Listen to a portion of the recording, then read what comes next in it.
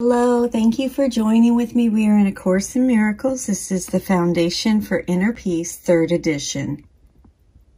Today we are reading paragraphs 1 through 6 in section 3, Littleness versus Magnitude, in chapter 15, The Holy Instant.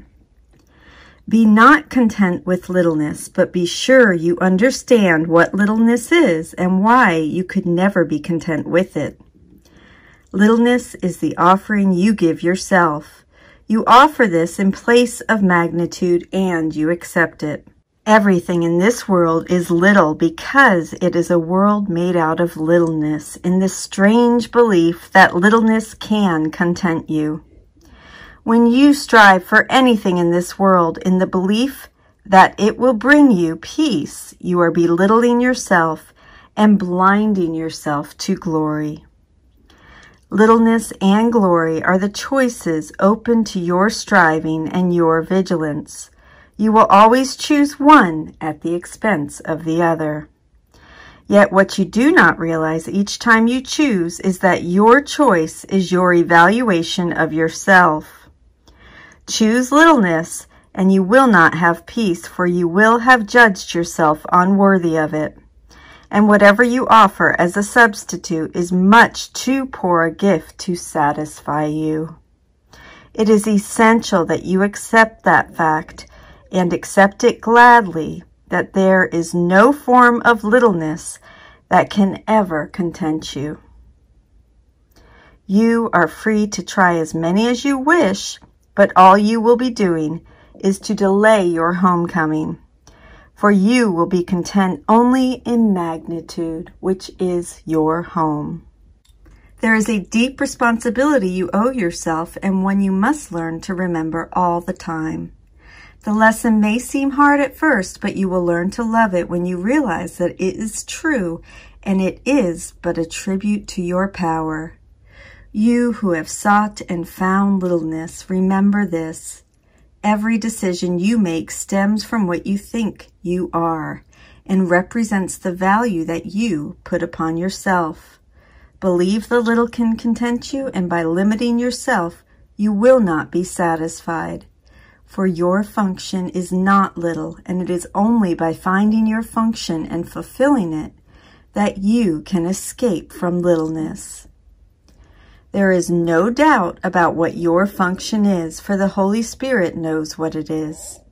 There is no doubt about its magnitude, for it reaches you through Him from magnitude.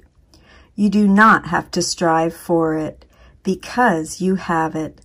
All your striving must be directed against littleness, for it does not require vigilance to protect your magnitude in this world.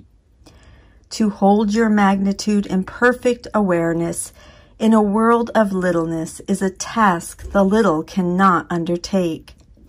Yet it is asked of you in tribute to your magnitude and not your littleness. Nor is it asked of you alone. The power of God will support every effort you make on behalf of His dear Son. Search for the little and you deny yourself His power. God is not willing that His Son be content with less than everything, for He is not content without His Son, and His Son cannot be content with less than His Father has given Him. I asked you earlier, would you be hostage to the ego or host to God? Let this question be asked you by the Holy Spirit every time you make a decision. For every decision you make does answer this and invite sorrow or joy accordingly. When God gave Himself to you in your creation, He established you as hosts to Him forever. He has not left you, and you have not left Him. All your attempts to deny His magnitude and make His Son hostage to the ego cannot make little whom God has joined with Him. Every decision you make is for heaven or for hell, and brings you the awareness of what you decided for. The Holy Spirit can hold your magnitude, clean all of littleness, clearly and in perfect safety in your mind, untouched by every little gift the world of littleness would offer you. But for this you cannot side against him in what he wills for you. Decide for God through him, for littleness and the belief that you can be content with littleness are decisions you make about yourself. The power and glory that lie in you from God are for all who, like you, perceive themselves as little and believe that littleness can be blown up into a sense of magnitude that can content them. Neither give littleness nor accept it. All honor is due the host of God.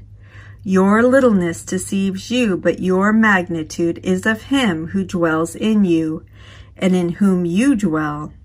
Touch no one then with littleness in the name of Christ, eternal host, unto his Father. I love you. Thank you so much for joining with me. We will pick up paragraphs 7 through 12 tomorrow.